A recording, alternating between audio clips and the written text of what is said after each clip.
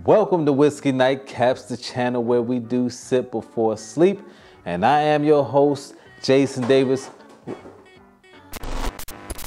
Welcome to Whiskey Nightcaps, the channel where we do sip before sleep. And I am your host, Jason Davis. And today we are back at you again with George Dickel Rye. Now, before we get into the proceedings, there's just a couple of things I want to just put out there. The promotion to get the cask strength or barrel proof sample pack from yours truly.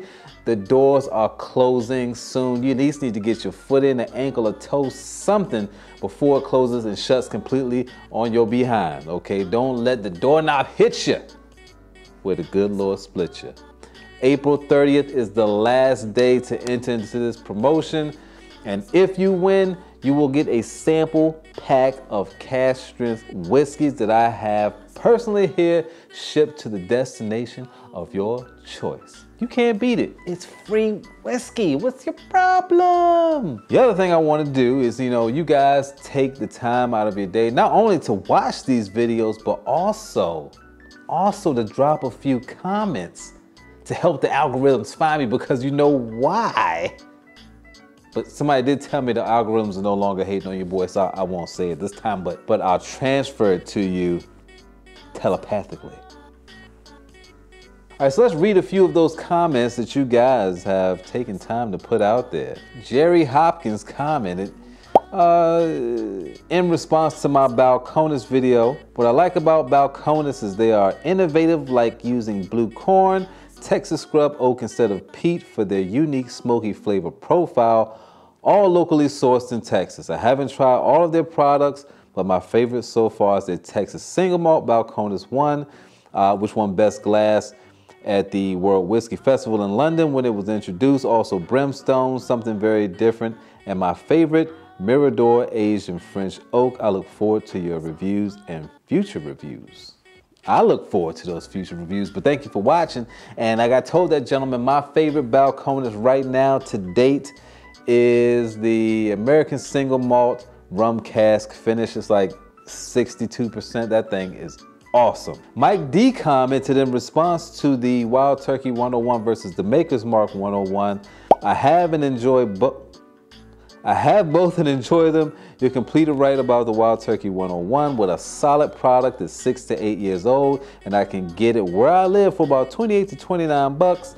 The Maker's 2 is a hitter for me. Such a smooth sipper. I had some right after a scotch last night, and the taste by comparison was soft, and sweet. I heard the barrel proof is great too. Great review and cheers. Cheers to you, my friend. And that barrel proof is awesome. You can believe that. My man, my homeboy, Sean Dent, okay. After further review and taking a dive into Maker's 101, this stuff is super sweet and viscous. You're totally right. The proofs are similar, but if you're a rye lover, you might gravitate towards Wild Turkey 101, like myself. But if you're a wheater like me and like the sweeter profile without the rye spice, you might prefer the Maker's 101. It's all opinion, right? Whiskey is as whiskey does.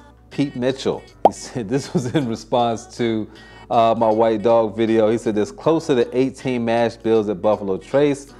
I'd say I was much more committed, and I'm just a sipper. Adding water was just a rookie mistake. You add water to your mouth and sip the whiskey. You also fail to rub it in your palms and do the white dog trick. You did zero research and have zero knowledge. Somebody's been watching the documentary Neat. Plagiarism. All right, so without further ado, let's talk about this whiskey that we have here before us in the quintessential green labeled whiskey bottle, which people do associate with rye, but it does not always mean that it's rye. Now, George Dickel is a huge brand, huge household name, so I won't go into the history of that because I'm sure you guys already know. The most important thing here is that George Dickel is a Tennessee whiskey, and that's what intrigued me about this bottle. One day I was in the liquor store and I was broke, but you know how sometimes you just want to buy something even though you don't have the money to. So I said, well, what can I get for like 25 bucks? And I saw this.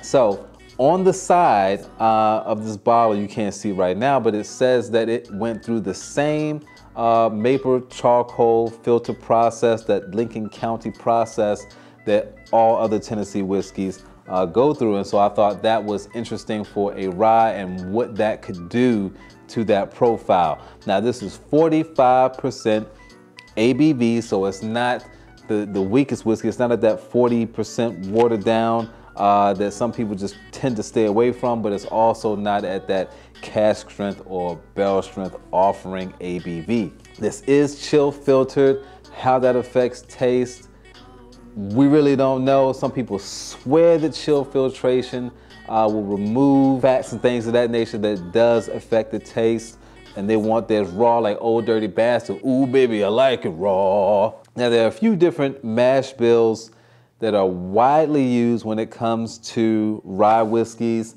and this is a 95-5, so 95% rye, 5% barley. All right, so let's go into the nose. I have with me my new Glencairn. This is my snifter that has the neat little top that I love because it definitely does hold in the vapors. Sometimes prevents, like if you leave something overnight, will prevent it from evaporating. All right, let's see what we have here.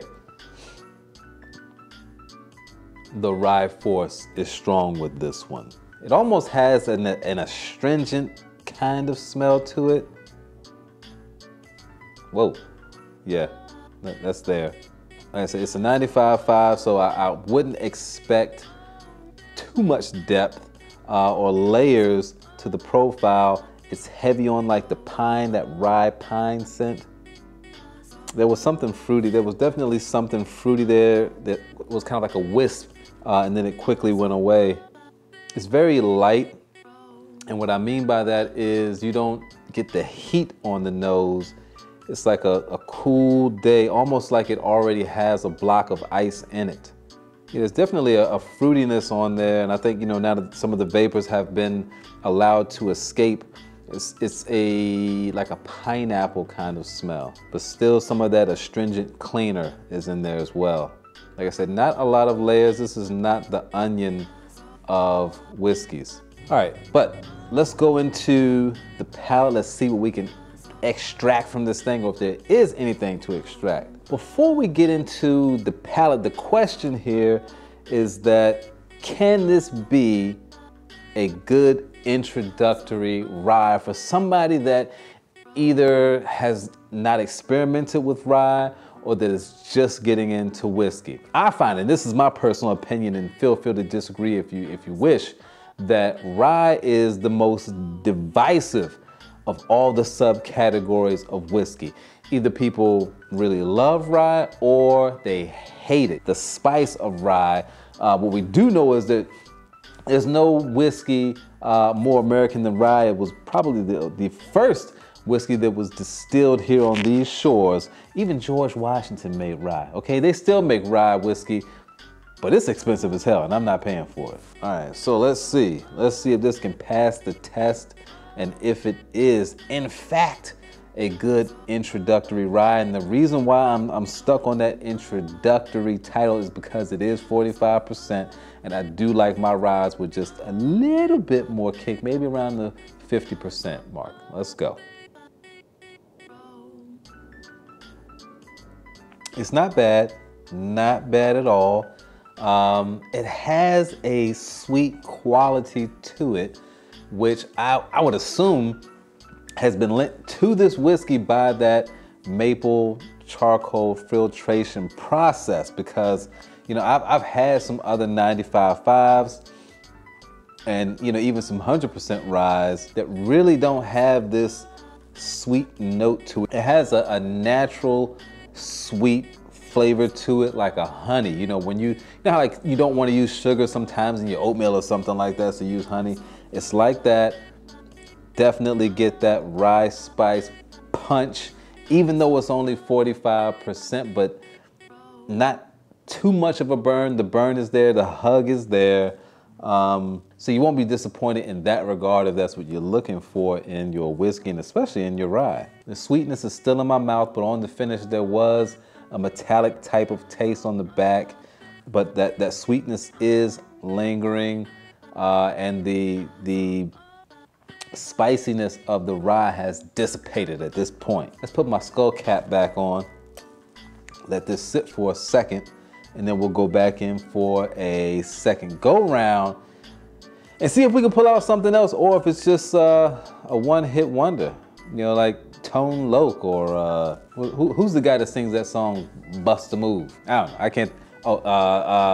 Oh, it almost came to me. Something MC. But everybody was called something MC back in those days. Young MC. I got it. Is it a one-hit wonder like Young MC? We will see after this commercial break. No, we can't kill people on camera for likes. So that was last week. We got to move on to something else. Okay, let's get back to the show. Oh, hey guys. All right, listen. Second go round for this whiskey. Let's see what we got here. Let's take off the little scully, the skull cap. This little hat, little beanie. Jesus Christ, who the f is calling me? Work never stops. But anyway, let's get back into this here whiskey because we are off the clock. It's got a little bit softer there, a little bit of vanilla coming through. I assume that's from the wood because the only other grain is the barley. All right, let's sip this sucker. Okay, that was just a sip of cayenne pepper. That was just a sip of spice. I didn't get the sweet note that I got on the first go round, which is okay, you know, because again, I like rye. So the spiciness does not bother me. I eat spicy food all the time. Sounded like Kanye right there. I'm waiting. but I'm not really getting anything else. Man, I feel like a news reporter that got to the scene too late. Nothing to report here. All right, so what is the final say, the final take on this here whiskey? Is it bad? No. Is it great? Is it awesome? No, this is not one of those whiskeys that makes you want to just walk into your mom's house and smack her, okay?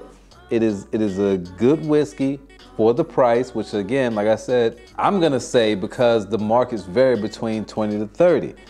I got it for like, I think it was $24 maybe, you know? So for $24, is a 45% rye that has been maple charcoal filtered a value?